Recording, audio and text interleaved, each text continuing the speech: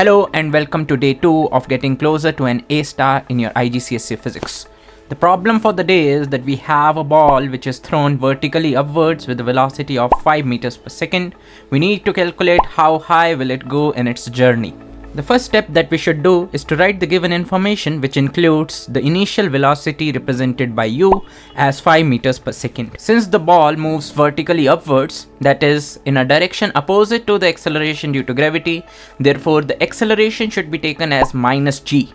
That is, the acceleration in our case should be minus 9.8 meters per second square. The most important thing in this problem is to realize that at maximum height the velocity of the ball becomes 0 and thus it starts to go vertically downwards, and we get the next piece of information, that is the final velocity, as 0. Since here the acceleration is minus 9.8 meters per second square, which is actually a constant, therefore we can use the equations of motion to solve the problem. On the basis of the information that we have, the equation of motion that suits the best is 2as equals to v square minus u square. On substituting the value of a as minus 9.8, v as 0, u as 5, we can solve for h, which is the maximum height attained by the ball. On further simplification, we get h as minus 25 divided by minus 19.6.